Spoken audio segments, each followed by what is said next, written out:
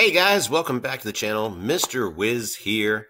So we just finished learning all about projectiles in our asteroid game, where we had asteroids coming in as projectiles off the side of the screen, and then we had the little lasers the player was shooting at as projectiles coming from a sprite. Every time I teach my students how to make projectiles and I give them the freedom to build their own projectile games, I always have at least a few students who are trying to build a game where the player can shoot in different directions, and they frequently struggle with this. So today's video, I'm going to show you how to do just that. Here's a little secret. Everything you need to do this has been inside you all along. In your brain. Because there's no new skills needed for this. I'm not going to teach you anything in this video that you don't already know if you've been going through our course. So, let's get started. All right. First things first, I'm going to make myself a character real quick here. We're not going to spend any time on making it look fancy. Of course, when you do yours, I would encourage you to make your character look as fancy as you want. So I'm making a character. I'm giving him some movement controls. I'm also going to throw a background color. I'm going kind of fast in this video because, as I mentioned, I've already taught you guys all these skills in previous videos. If you are new to this channel, I would encourage you to go check out the playlist where you can see all of these lessons in order. All right, so I've got a character that now moves around with my arrow keys. I want to give this character projectiles so that he can shoot, but I want him to be able to shoot in whatever direction he is facing, rather than just one way like we did with the asteroid game. So, before I get to all that, let's actually have him facing different directions. How can I get the player to face different directions as he walks around? I want you to think about the clicking game that we made, the little clicker game. Remember how when you press the button, the image changed, and then when you let go of the button, it changed back? We did that with a simple block that changes images. We're going to use the same thing here. So what I want to do is I'm going to create 4 blocks for up, down, left, and right. Up, down, left, and right. And then I'm going to put blocks in here that change the appearance of the sprite depending on which way you're walking. So in the sprite section, to change the picture, we go all the way down here to the bottom to the one that says set my sprite image. Again, none of this is new if you've taken this course.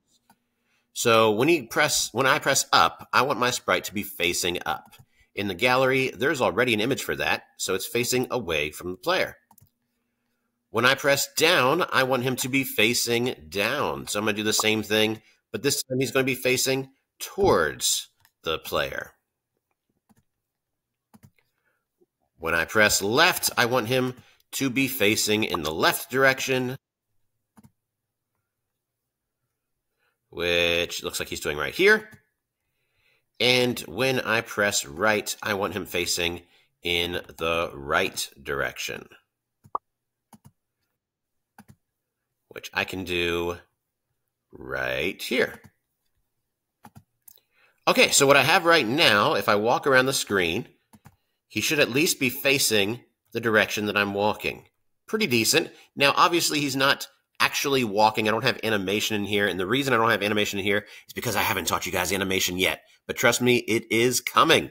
All right, so we have him facing up, down, left, and right. He's facing the direction that he's walking, and that is just great. So now that we have him facing the right way, I want to give him projectiles, but I want them to shoot in the direction that he's facing.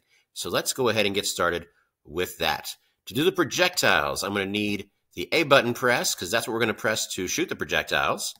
And then I'm going to use the projectile block, which we learned about down here. Remember, there are 2 projectile blocks. Which one of these 2 is the one we're going to use to have the player shoot? Look at those 2 blocks. It should be the one that comes from a sprite, because we have it coming from the player. Now, I never renamed my player. He's just called my sprite for now. I could rename him if I wanted to, but at this point in time, it's not super important to me. So I'm going to have him shoot. Once again, I'm just going to use a pre-made image here. I will have him shoot this little laser ball right there. Okay, so right now, when I play my game, he can walk in 4 directions, and when I press the A button, he fires in that direction. no matter which way I'm shooting, no matter which way I'm facing, he always shoots in that direction. Why is he shooting in that direction? Look at the projectile block that I just gave him. What part of that block decides the direction that he's shooting? Hopefully you know this if you did the last lesson, lesson 6. The part that chooses the direction is the Vx and the Vy. We talked about this when we were creating our asteroids. So Vx tells us what speed in the x direction. Vy tells us the speed in the y direction. So right now it's moving 50 pixels per second in the positive x direction, which means to the right. And it's moving 50 pixels per second in the positive y direction, which would be down. So it's moving in both these directions at the same time, and that creates that diagonal that we just saw, right? So for this game, we want it to shoot in the direction that you're facing. So we actually need the Vx and the Vy to change as we're playing this game. We want them to change. Early on in this series, there was something I taught you guys that I said means change. What is something in coding that we use when we want something to change? Look at the toolbox over there. What in this toolbox represents change? Do you remember? I know it was a few lessons back. It was near the beginning of the series.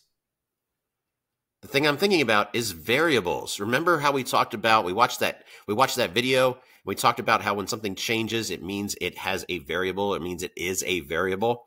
Variables are things that change. So if we want Vx and Vy to change, depending on which way the player is facing, we need those to be variables. So we're going to create 2 variables. Now, what you decide to name them is really up to you, but when you name variables, it's a good idea to name them based on how you're using them. So I'm going to name one x direction. I'm just going to call it xdir. And I'm going to name the second one ydir for y direction. So this will help me keep track of my x direction and my y direction. I'm going to put them inside of my Vx and my Vy. So the Vx speed, it will now be based on the x direction variable. The Vy speed will now be based on the y direction variable. All right, so now I can have these numbers change in game. When do I want my x direction and my y direction to change? Well, we want them to change when I change directions, when I'm looking a different direction. So when in the code do I look a different direction? It's going to be right here in my button presses, right? So now I need to figure out what I need these variables to be. So when I press up, I need the bullets to shoot up. So when I'm facing up, they need to be shooting up. So I'm going to set my x direction to what? If I want them shooting straight up, what should I set my x direction to? Remember, x direction decides the speed in the x direction, left or right. If I'm shooting straight up, I shouldn't be moving left or right at all. So what should my xdir, my x direction variable, be set to? If I don't want it moving left or right at all, I need to leave it at 0. Make sense? So now I'm going to do my y direction. So my x direction is going to be 0. Y direction, I need it shooting straight up. So y decides up and down, right? What's the difference between up and down when we're talking about the y? We're talking about positive and negative. Remember, positive y is down, negative y is up. So my y direction here needs to be a negative number. Now, what number I put really has to do with how fast I want it to shoot. For now, I'm going to stick to 50 because that's what we were using before. So if I want to shoot up, I'm going to give it a negative number, and I'm just going to make it negative 50. You decide what speed you want to use. Maybe you want to do negative 100. Maybe you want to do something else. The bigger the number, the faster the pellet will shoot, right? So I've got negative 50, so it shoots straight up. Okay, now for my down, I'm going to do something very similar. Since I'm moving down, I'm not moving left or right, so the x direction will still be 0. What should my y direction be for when I'm facing down? Hopefully this isn't challenging. Hopefully you're getting where I'm going with this, right? If negative 50 is up, down should be positive 50. How are you guys feeling so far? Let's test it out before we move on to the next bit. Let's just make sure it works. So if I point up and I shoot, it shoots up. If I point down and I shoot, it shoots down. I'm doing pretty good. I still need my left and right. So, left. What should my X direction be for left? So remember, X has to do with left and right. Which one's positive and which one's negative? Left would be negative, right would be positive. So if I'm looking left, I need a negative number. We're just going to stick to 50. It doesn't make sense to change it in different directions, right? So whatever number you use, it should be the same on all of them, just different positives or negatives, right? So if you decide to go with 100, these should all be 100s. If you decide to go with 75, they should all be 75. Just make sure you're changing the positive and the negative for the direction. Now, since we're only shooting left and we're not shooting up and down, what does the Y need to be? The Y, since we're not moving up and down at all, should be 0. I hope you got that. All right, now for right, we're going to do similar stuff. For right, the X direction should be what? Should be positive 50, right? And then the Y direction, since it's just moving right and it's not moving up or down, should be 0. So if I did this correctly, I now can shoot in all 4 directions. And there we go. There we go. We have a working game, or we can now shoot in 4 directions. Now, why might you want to make a game like that? Well, that's completely up to you. There's a lot you can do with this. Maybe you have enemies that randomly spawn on the screen. Maybe you have a bunch of enemies. Maybe you want to do something like a zombie game where you're surrounded by enemies on all sides. Let's see if I can make one real quick here. So remember on our asteroid game, we created it by having them spawn every so often. So let's do the same sort of thing. You know what I'm going to do? I'm going to create them as projectiles originally. That way I can spawn them from the side of the screen. That'll make it easier for me. And I'm going to rename them, just to keep my code from getting too messy, I'm going to rename them Zombie. And let's make them look like there aren't really any zombie characters in this game. Yeah, nothing really zombie-like. Let's just go with the ghost. We'll pretend that the ghost is a zombie for now.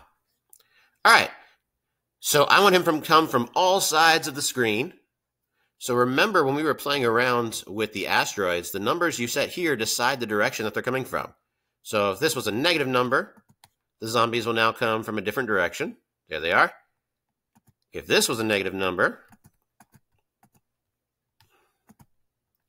they would come from a different part of the screen.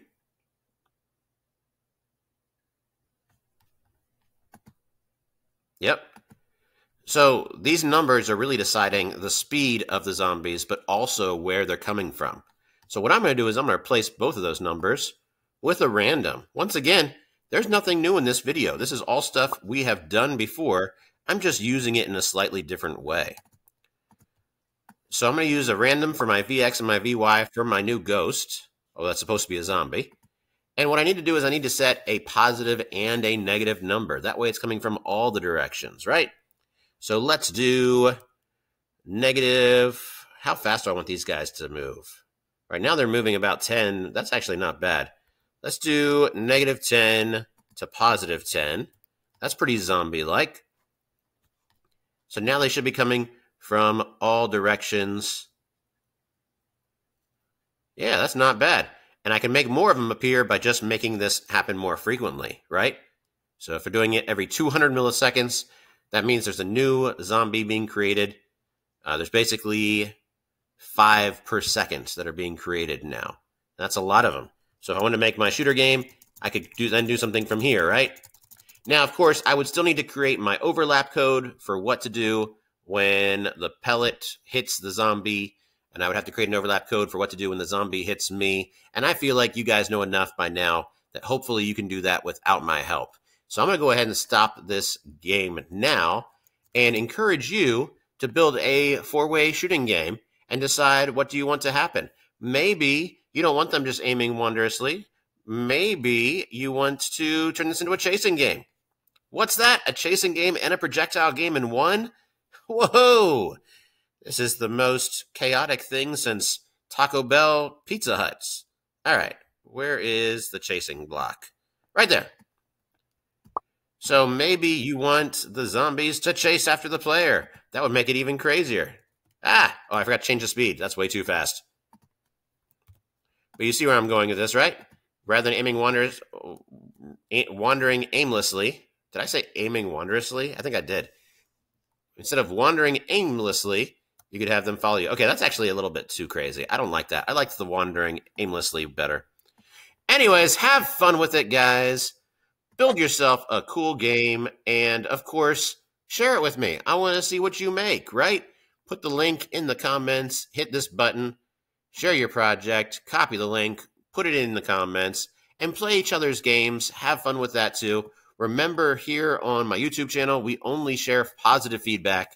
So if you're commenting on someone else's game, make sure you're doing so nicely. If you learned something new today, click the like button. If you're not already subscribed, please subscribe. And I'll see you guys in future videos. Hope you had fun. Bye.